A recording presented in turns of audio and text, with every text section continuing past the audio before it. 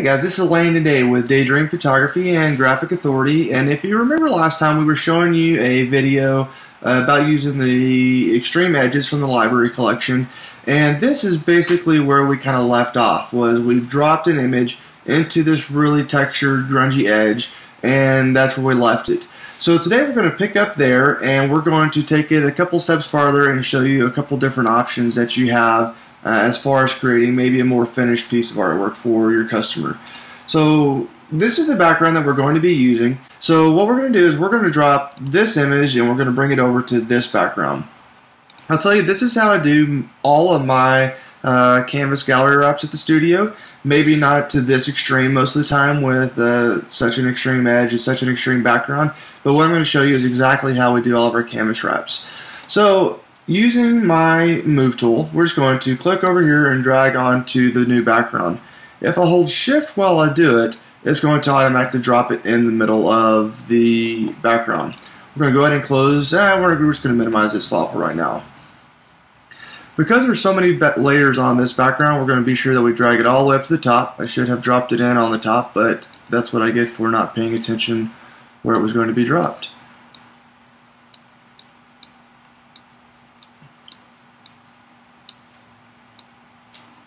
So now that edge is all the way up on the top, and you can tell now that this would already be a pretty cool image for somebody who collected cars or for an edgier, grungier look.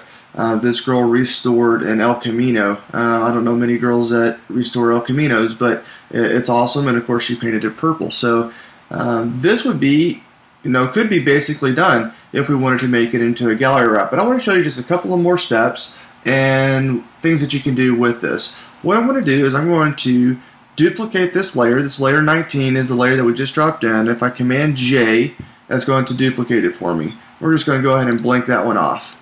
Go back to our original layer, and now from here we can play with these blending modes and kind of get a bunch of different looks and take it even a little bit more extreme going into that background. I normally hang out in this area here with the overlay soft light hard light and see what I can come up with from there. So if we zoom in now, you can tell that not only do we have the edge of the texture and all the grunge showing through, but now we have the diamond plate texture and look. Here's what it looked like without it, and that's what it looks like blended into it a little bit. So it makes it pretty neat. So you may ask why I duplicated that layer originally. What I want to do now is I want to pull her back in without all the diamond plate on top of her.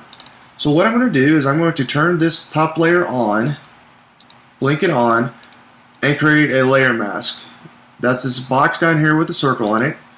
And if I hit Command I, that's going to automatically fill it in with black, just the inverse of what you brought it in as. Again, that was Command I. So if I come over here now and I paint white on top of her using just a soft brush, you're going to see how we're going to take that texture off of the layer below it. And we don't have to take it all off of her perfectly, but I know that Mom doesn't want it on her face and on her head. Probably not on her skin much in general. So as we come through and take that off, we're just taking that diamond plate look off, and we're leaving the texture that we already created that had that edge on it. Just loosely doing this for video purposes. I would probably take a little bit more time if I was really concerned or if we were making a large print out of this. And now all I did was mask that off of her skin and mainly around her face. Hit her up one more time up here just in case.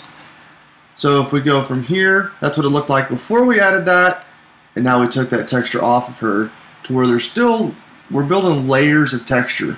We've got the layer of the edge from that we created last video with the clipping mask. Now we dropped it onto this grungy diamond plate style background, and then we dropped her back onto it and took off the texture after we changed the blending modes. I know that was a whole lot of stuff in a really short time, but I wanted to get a little bit deeper with you than just the, hey, here's how you create a clipping mask. Some options that you have to further your artwork and just build on top of those layers. I think that the more you add on these layers and textures, the more depth is created, the more interest can be created. Again, not always probably to this extreme that this image may be in, but this was a pretty extreme image with a pretty extreme senior girl, so it worked out well for it. So this again has been backgrounds and edges from the Graphic Authority Library Collection.